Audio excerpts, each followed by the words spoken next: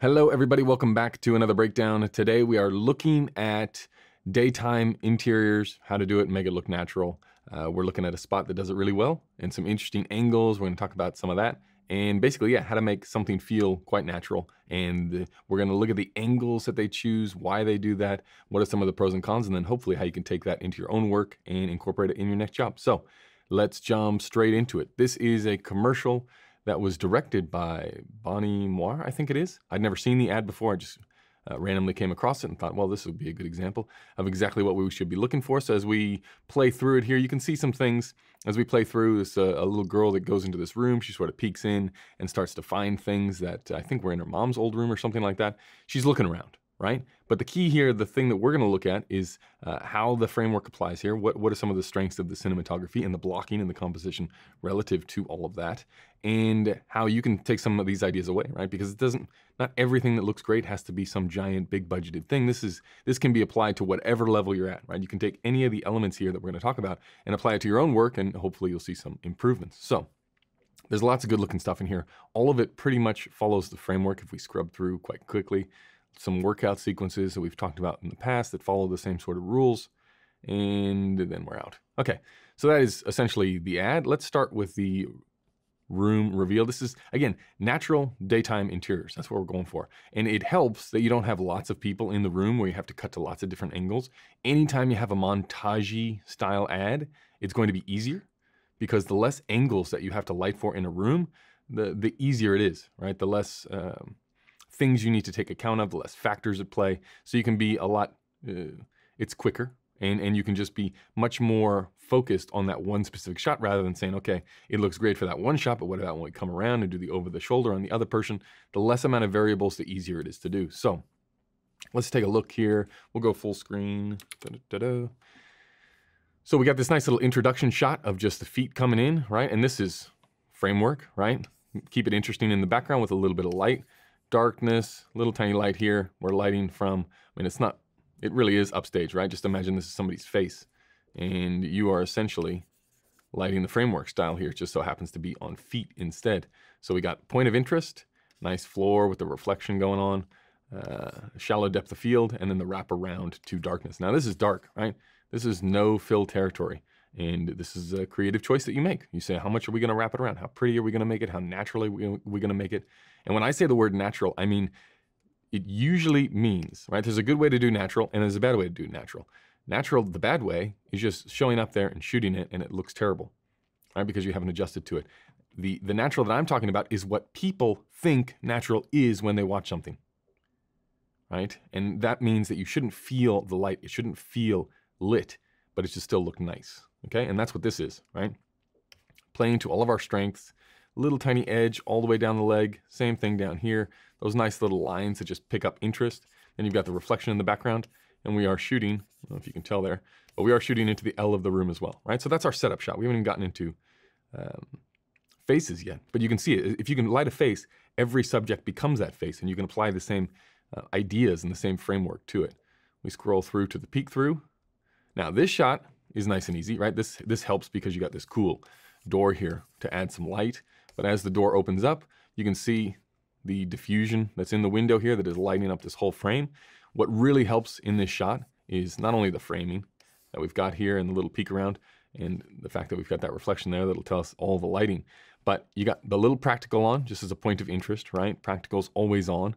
Then you have the wood, which doesn't make the light bounce all around and make things really, really flat. So you want to keep interest. So you're looking for those textures that will soak up wood. So a lot of the times when you see really well done commercials, they are set in quirky locations. They're not in some brand new white walled home because that's boring. It's hard to create contrast and it's hard to keep contrast in a white walled room. If you have something a little bit older style where there's wallpaper or where there is some texture on the walls, that's always going to be easier to keep the interest both through lighting and through color of whatever the wall ends up being.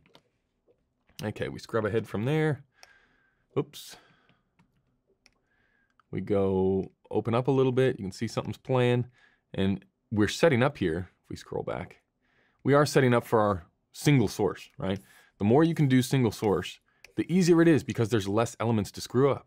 right? It's harder to think about and then to do the balancing. It's like when we're talking about wrapping the light around, you get much better results, or much easier to get better results if you just balance light rather than add like an electric poly, because now you're having to sit there and balance levels, and it's really hard, and it can look quite fake because it is fake, right? Just bouncing just is a little bit more natural.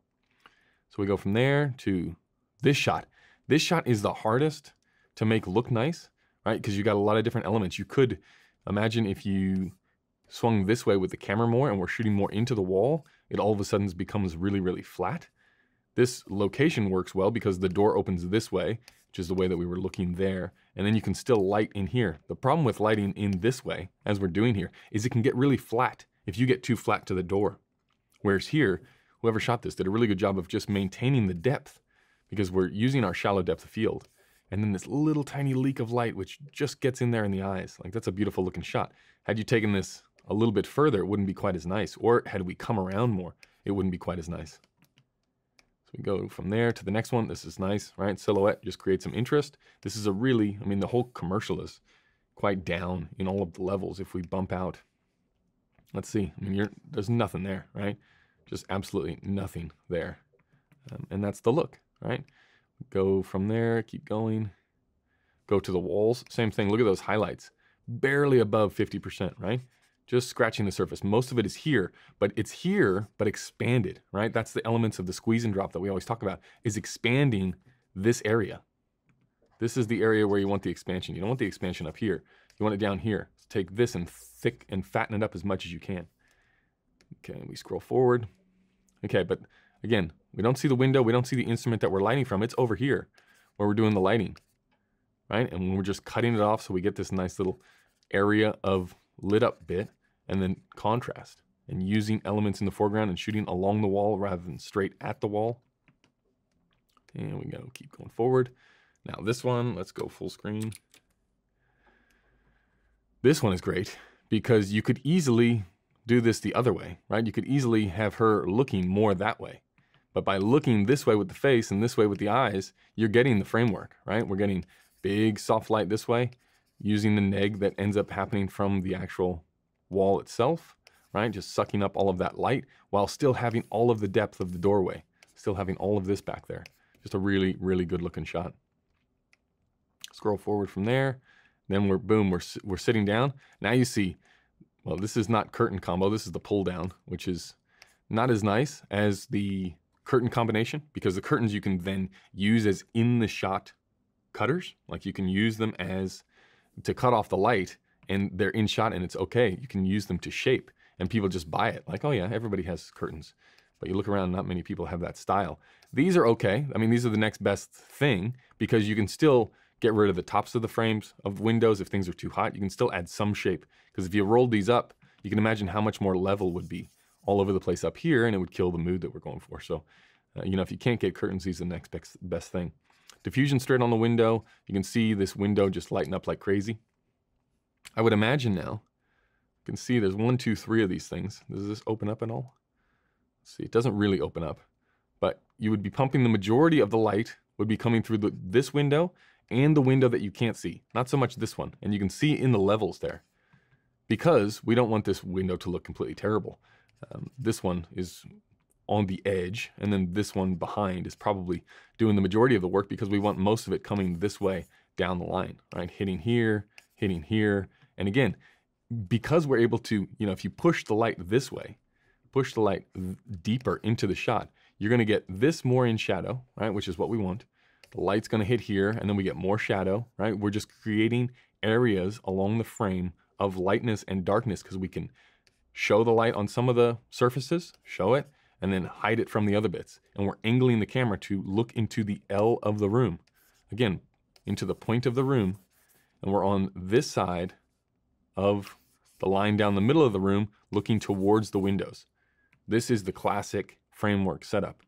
Now, we're getting a little bit edgy because we're starting to see these windows, but this is the general direction. If you walk into a location, you're thinking, well, how are we gonna shoot this one? We can shoot from over here. We could shoot this ad from in this corner of the room, looking this way, but then you're gonna get subpar results because you're looking into the light side.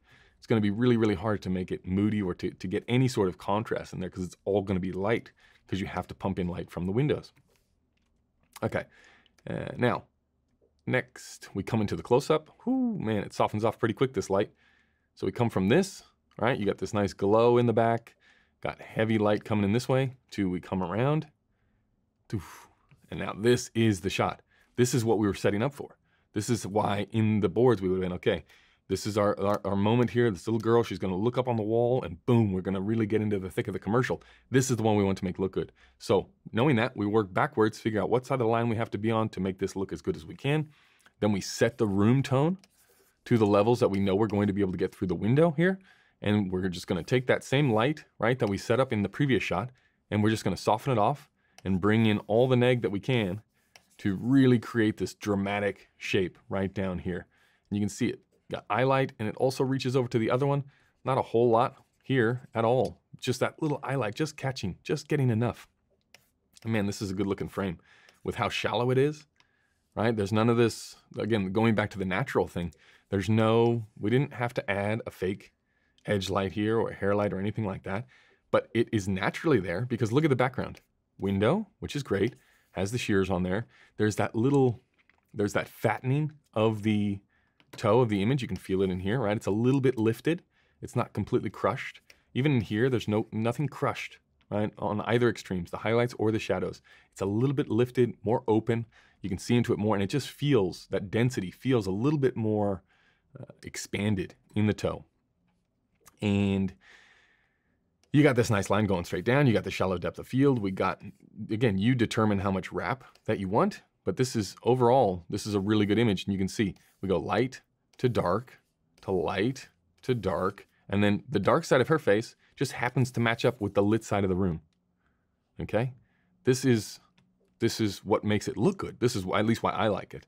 This is what immediately draws my like. If you just look at it without thinking, it's a good looking shot. Why is it a good looking shot? Well, you've got all of these elements. And then the three-dimensional, like the width of the lens. So this is a wider lens closer to her. You can see it rounds the face quite a bit, which also increases the depth of the shot, which makes it feel three-dimensional. Whereas if you were on a 75 millimeter across the room, you wouldn't get that round, that depth, because it would just cut off.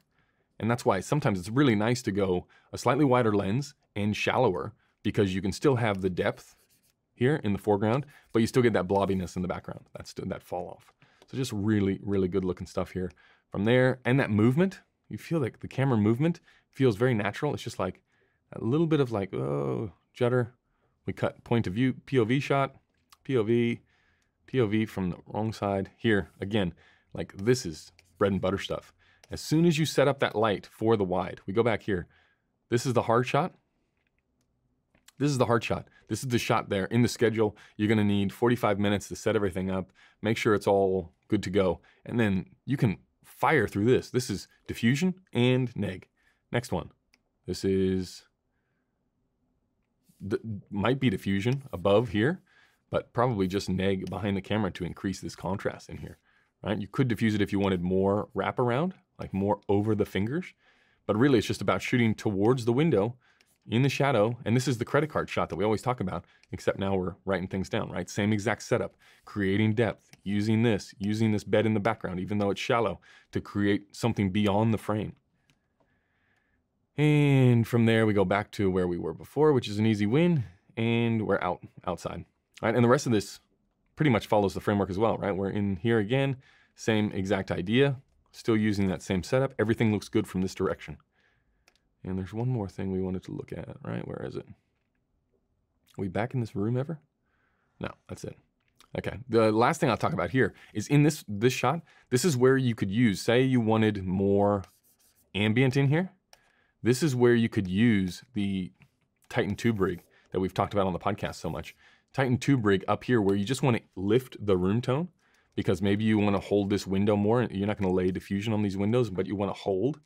And you don't want it to feel too sourcey. If you put the Titan tube rig up here, and then you could just loosely hang the diffusion material, you could have, however many tubes you wanted here. You could have 8 tubes in here, all pressing through something fairly thick, like a full grid up here, so that light it just feels like it's falling on things. So you could lift the level of the shadows by just upping the room tone. The great thing about the Titan tubes is you put them up there, they're strong enough to get through the diffusion material. You can wrap it and skirt it so it doesn't get all over the walls, right? You want this frame to be slightly smaller than the whole room so that you can then skirt it off the wall so it doesn't go on the walls. It just is room tone. And then you can balance your contrast that way. Like anytime you're going into those interiors, you either want to black the ceiling, or if you want more levels because you're balancing against something, that's when you can put in the Titan tube rig. And this is a perfect shot for it because, you know, we don't see the ceiling, which is obviously a must. But then when we come in here, you can just dial it up and down depending on how much you need from shot to shot. Makes it go really, really quick. The downside is it's hard to set up. It takes time, so you have to get the electrics in there early. They have to have access because you don't want to be doing it the day that you're shooting because it takes a long time to set the whole thing up. So that is going to do it. A good looking ad and good for in-room naturalistic, like still making things look good, but setting up the right way creates so much less friction to getting good looking images that it's a must. As soon as you start to see this stuff, you start to see the things that you like, follow these same exact patterns. So try it the next time you're out on a shoot and let me know how it goes, and we'll see you in the next one. Goodbye.